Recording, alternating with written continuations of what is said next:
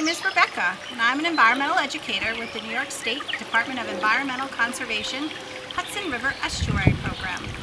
And I'm going to read you a book called Bird, Butterfly, and Eel by James Prosek. And this is a story about animals' migrations. It's summer on the farm, and Bird, Butterfly, and Eel are at home. Butterfly is a monarch. She lives in the meadow behind the pond. Eel lives in the dark, cool waters of the pond below the lilies. Bird lives in the barn at the end of the meadow. In nests she's made of mud and straw. She loves being safe high up in the rafters, away from the barn cats. Butterfly is laying her eggs on the milkweed plants in the meadow. Soon the eggs hatch and become caterpillars. They eat the milkweed and get strong enough to spin chrysalis and become butterflies. Eel has lived in the pond for many years. She is eating insects and small fish and storing up energy for her long swimming journey ahead. Bird flies over the meadow collecting insects to feed her babies in the barn. As summer turns into fall, Bird's young have left the nest and are flying over the pond and meadow singing songs for Butterfly and Eel. Butterfly watches her young caterpillars turn into beautiful butterflies. Eel is full and strong and is ready for her long journey.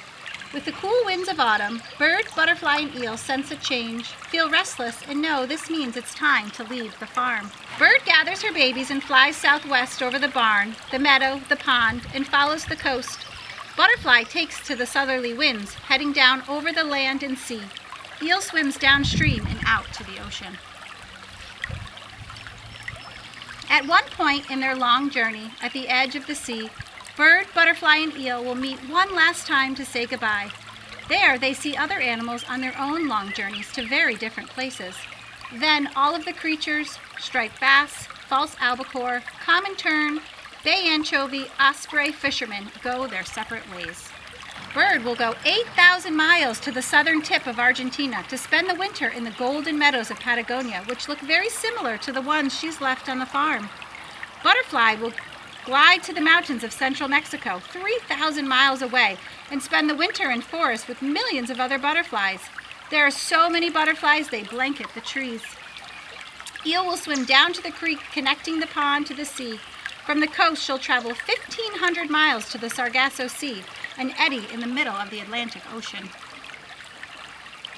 It's warm and beautiful where Bird, Butterfly, and Eel go. Back on the farm, the barn and the meadow are covered in snow, and the pond begins to freeze. It is cold, and the animals that live there miss Bird, Butterfly, and Eel. As winter turns into spring on the farm, Bird flies home to her nest in the rafters of the barn where she was born. Butterfly makes a long journey north again as spring turns into summer, her young taking her place in the meadow as the flowers begin to bloom. And the eel's young, small as toothpick and clear as glass, swim up the creek to the pond.